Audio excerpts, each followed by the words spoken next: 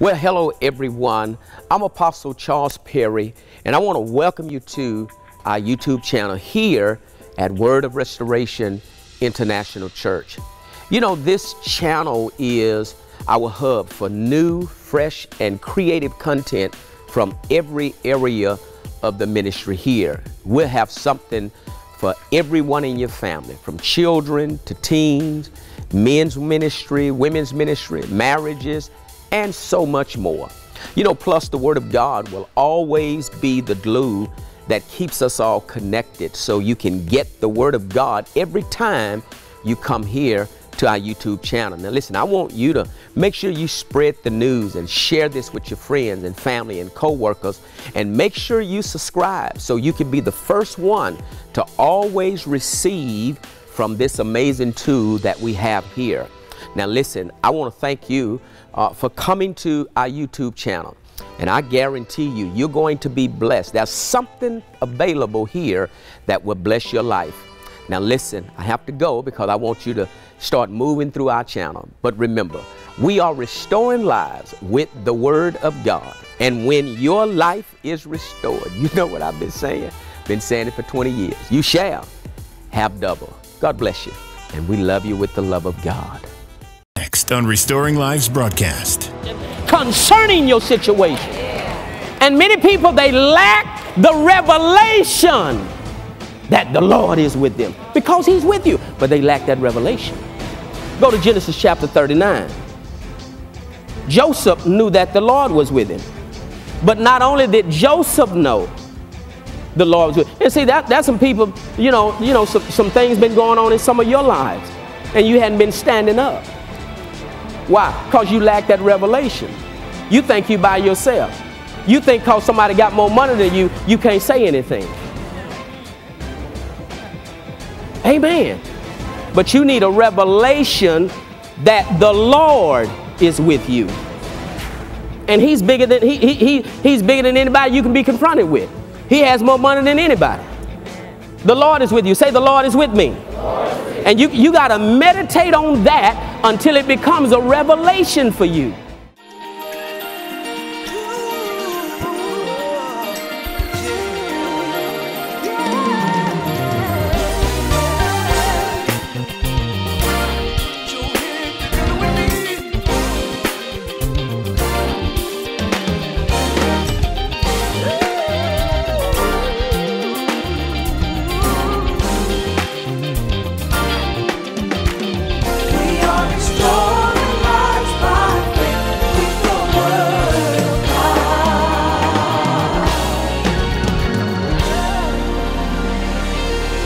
You got to cast down imagination. Cast down thoughts that you're not worth anything. Thoughts that you're going to be lonely. Thoughts that you're always going to be by yourself. You got to take authority over that, because where the devil starts to work at is in the realm of your thinking. If he can dominate you in your thinking, he can reign over your life. And so you got to take authority over those thoughts. You can't just sit back and let the devil just give you all kind of thoughts and you just take it. You got to cast it down. Them negative thoughts and those imaginations, them images that keep flashing before you. You got to cast that down. Amen. Because that the devil, the strongest weapon of the enemy is suggestion. He can't make you do anything you don't want to do, but he can sure suggest. And I'm telling you now, he got a whole lot of suggestion. And he'll shoot them all day long. He'll suggest this. And if he don't get you that, he'll suggest that. He don't get you that, he'll suggest that. He'll keep on suggestion. And if you just sit there and let those suggestions pile up, listen, the thought that you don't cast down, that's the thought that's going to bring you down. And so you got to deal with those thoughts. You can't afford to let them sit around. You got to deal with them suddenly. You got to deal with them swiftly. He said, Satan hindered me. The devil hindered me. Satan hindered me. Satan would not let me go forward. Satan had me stuck where I was. Watch this now. I'm here in the physical, but my heart is over there. Yeah. Well, get over there where your heart is. I can't. Why? The devil won't let me get over there. And there are many of you, you've been separated from your heart. You're stuck in places and your heart is no longer there. And people wonder why you acting funny. I'm telling you why you acting funny, because you're under spiritual attack. Because you used to be a good person. You used to be nice. People used to like, come on, tell your person, say, folks used to like you. But see, now you acting funny. And the reason you acting funny is because you're under spiritual attack. Your heart is no longer there. You know how you act when you somewhere and your heart ain't there? You know how it is when you go to the mall with your wife and your heart ain't there? Oh, you know, brothers don't never say nothing. That's all right.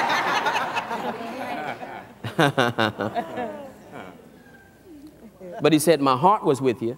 So I'm in a place where my heart is not. I have desire to be where you are. And he said, I'm putting forth the effort. And although I'm putting forth effort, don't miss this, I'm putting forth effort. My heart is there. I have desire. But that does not eliminate what the hindrances are. Amen. He said, Satan hindered me. And then we read Galatians chapter 5 and verse number 7. And he says, who has hindered you? So the second thing the passages reveal is that people can hinder you. And how many people that you have, not in your life, but in your way. You can't move forward because they won't let you move forward. You can't advance because they won't let you advance. And some of you, you have settled for people in your life that are nothing more than a weight. They are nothing more than baggage. They don't want to go forward and they don't want you to go forward. They don't want to increase and they don't want to see you increase. They don't want to do any better and they dare see you do any better. So what will they do? They'll hinder you. They'll talk you out of what's in your heart. They'll talk you out of your next place. They'll talk you out of having better. They'll talk you out of bigger. They'll talk you out of increase. He said, who? Who did it? That people will hinder you. But I like the last thing he said. He said, lay aside everything that hinders. Satan can hinder us. People can hinder us. And things can hinder us. Now, things could mean a number of, I like them shoes, Stanton. Things could mean a number of things. No, you should have saw them, but bad boy, bad, man. But things could mean a number of things. It could mean a number of things. It could be things, material things. It could be possessions. Because, see, here's what you got to, because, see, even with having riches, the Bible talks about the deceitfulness of riches. That with riches comes an element of deceit. Riches can fool you. Riches can deceive you. If not, the Bible wouldn't have called it the deceitfulness of riches. See, riches will make you think you don't need God. Riches will make you think you don't need to pray. I got money. I just go get what I want. Well, that's not how we're supposed to live. We're supposed to acknowledge him in all our ways. See, you prayed when you didn't have money. You don't stop praying because you got money. You don't just do what you want to do because whatever amount of money you have, it ain't yours no way. It all belongs to God. So you still got to acknowledge him in all your ways. But see, that's that element of deceit. That's that element of deceit. But he talked about lust and other things entering in that choke out the word of God. That when you have things come in and they begin to choke out the word of God, it makes you think that you don't need God. He said you got to lay aside everything that hinders you. Could be circumstances. Could be situations that's hindering you.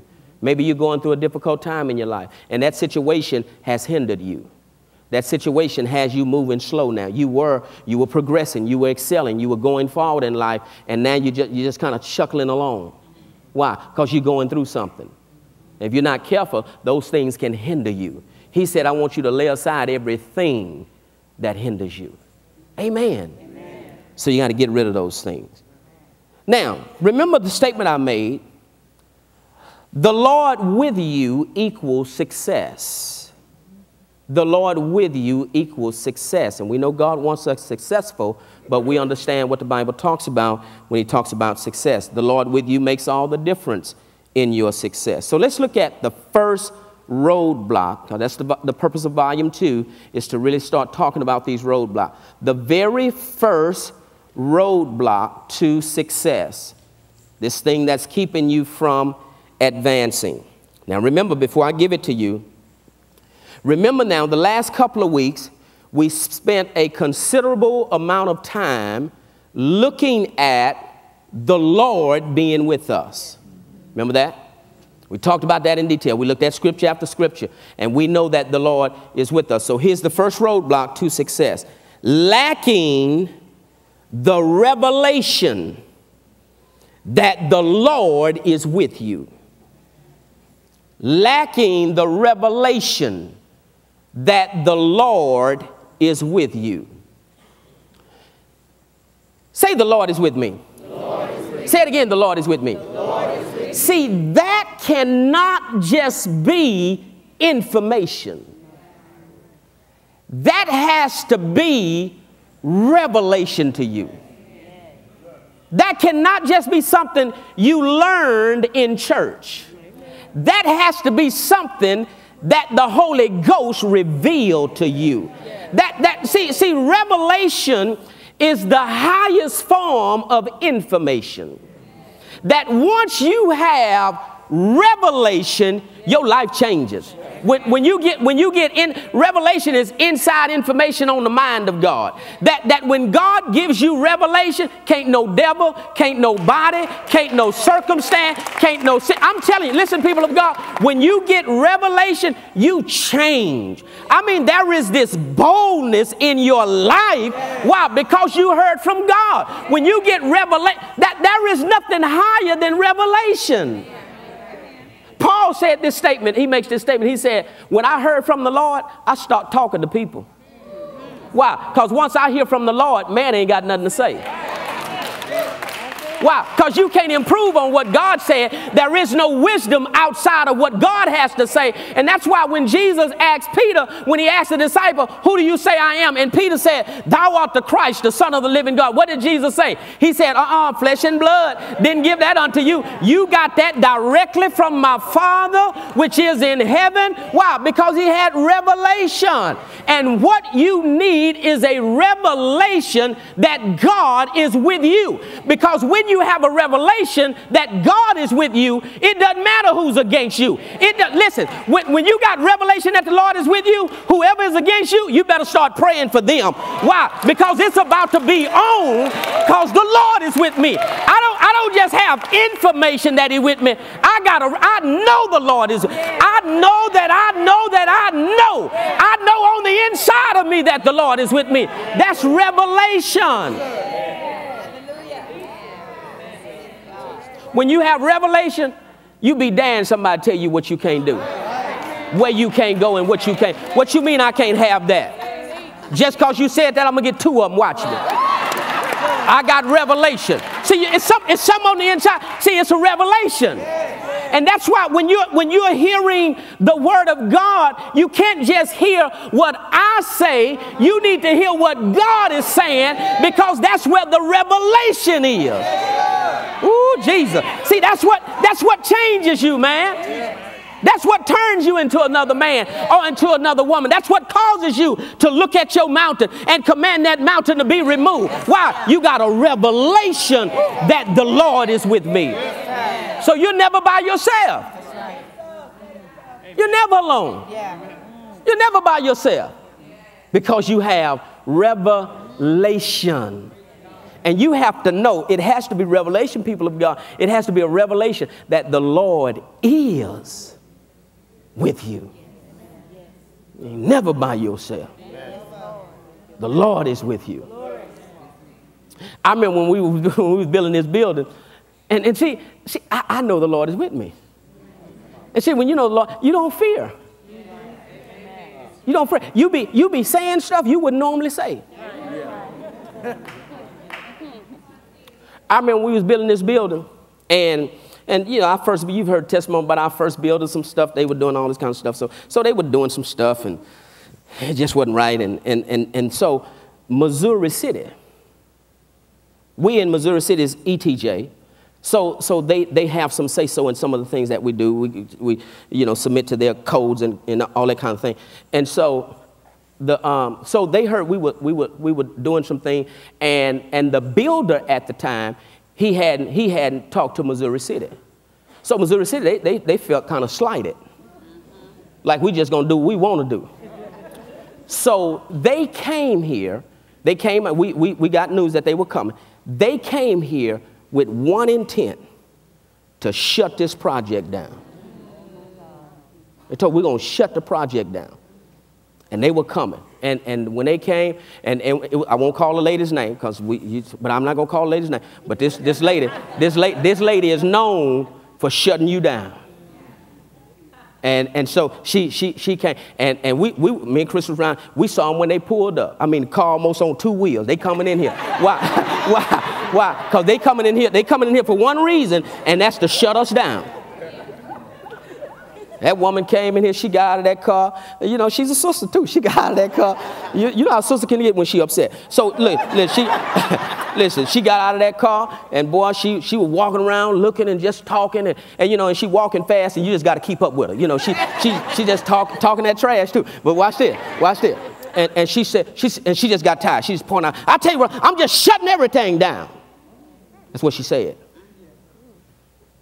And I said to her, I said, ma'am, I don't mean no disrespect. I said, that's not going to happen.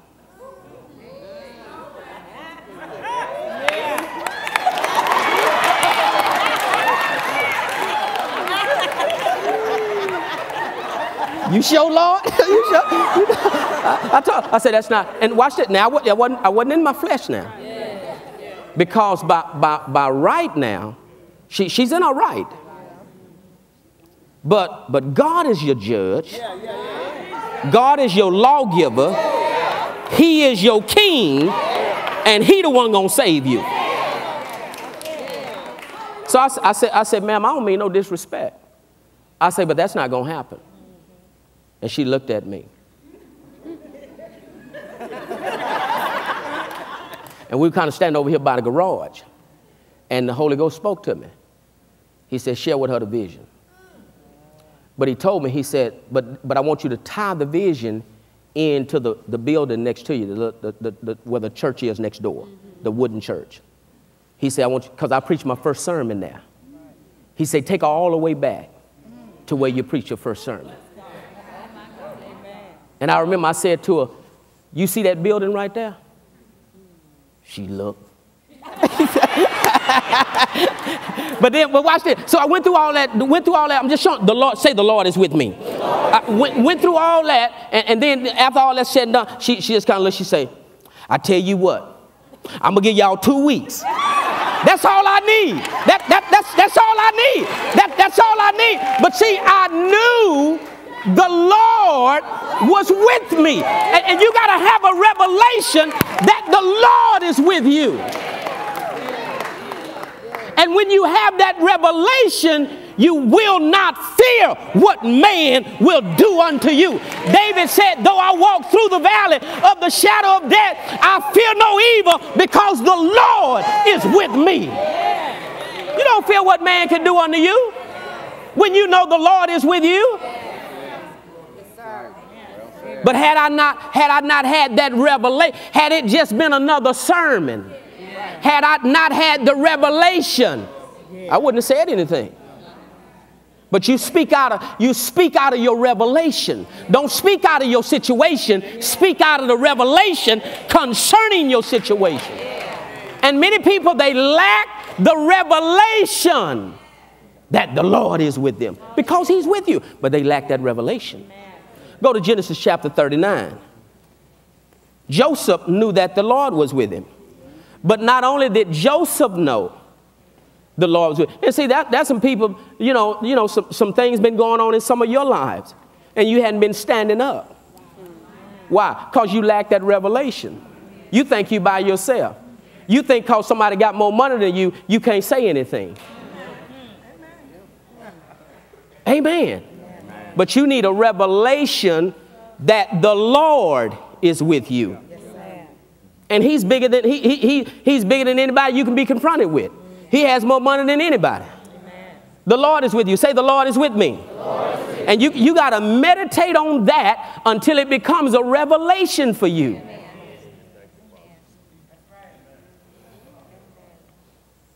Now watch this. Now Joseph here, we read this last week, but I want to look at it again. Chapter 39, the Lord was with Joseph. We know that. And the Bible said he was successful because the Lord was with him.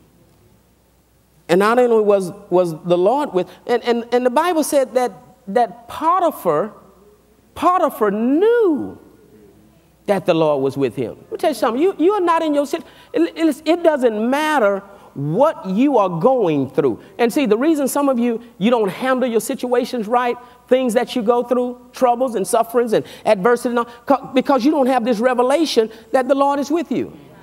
So what do? You act out of your emotion. You get in the flesh because you don't have the revelation that the Lord is with you. You need that revelation that the Lord is. You will handle your situation a whole lot different if you knew the Lord was with you. And that was a revelation to you and not just some message you heard preached.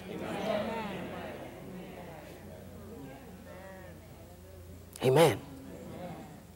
The Bible says that Joseph, the Lord was with him, but it also says that Potiphar knew the Lord was with him. Potiphar, the scripture is clear. Potiphar, he knew. Now, Potiphar ended up throwing the guy in jail. Now, he didn't throw him in jail because he doubted if the Lord was with him. That woman put pressure on him.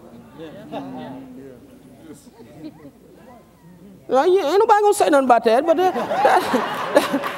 that's what happened. Potiphar knew Joseph didn't try to rape his wife. Her evidence was, here's his jacket. He came in here and tried to rape me, and here's his jacket. That's what it said. Here's his coat that he wear. Well, hold on, the man work here. So it's not unusual to see his coat around here. He work here. But she put pressure on him. Some of you know how that is. And Potiphar, look, man, look, Joe. Hey, Joe, look. He probably took him outside and say, look, Joe, I already know, man. But you know, man, I got to live with this woman, man. Now you going to prison. Look, while you're in prison, look, pray for your boy. Because I got to deal with this woman in here, man. He knew. He knew. But he knew what he had to do. Remind me of a story. This woman went to the store. She went to the pet store. And when she got to the pet store, she walked down the aisle, and there was this parrot in the cage. Parrot saw her and said, "Ooh, you sure ugly. I mean, you ugly. I ain't never seen nobody look like you. You about the ugliest person I ever seen." I mean, parrot just going off, and the woman, she's just insulted. Man, she goes to the manager. She says, "Listen, I have been insulted. I've never been talked to like this before, and I won't stand for this." And he said, "Which one of the employees was it?" Said, "No, it's that bird over there." Well, he said, "Ma'am, look, I apologize, and listen, that won't happen no more." That manager went over there, he snatched that bird out that cage, and I mean, he beat the feathers off that bird. And he went to the woman, he said, "Well, ma'am, I apologize, and I guarantee you that won't happen no more." Well, okay, I appreciate it. She walked by that bird, and that bird just looked at it and said, "You know."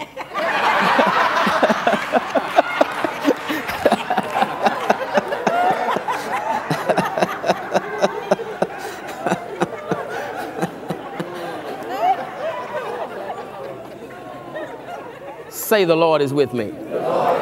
Say, I will not fear, because the Lord is with me. And listen to me, people of God, and you got to meditate on that until you see the Lord being with you, knowing that you are not alone, that you are not by yourself, Whether you're single or married, you are never by yourself. The Lord is with you. When you're dealing with whatever you have to deal with in your life, the Lord, you're going to always have favor because the Lord is with you. Say it again, the Lord is with me. Come on, give the Lord a hand for the word. I got to stop. Heads are bowed and eyes are closed. Father, we thank you tonight for the word. We thank you, Father, that we know the Lord is with us. You never leave us. You never forsake us. So, Father, it's not a matter of whether or not you're with us. It's a matter of whether or not we have that revelation that you're with us. So, Father, I pray tonight that you being with us is not just information for the people, but it's actually a revelation. It's an insight to see and know without any doubt that you are with us. So we thank you and we bless you for the word on tonight. Thank you for watching today's broadcast. If you have been blessed by the teaching of Pastor Perry, come visit us at Word of Restoration International Church. For additional information, please call us at 281-431-5930 or visit our website at www.woric.org.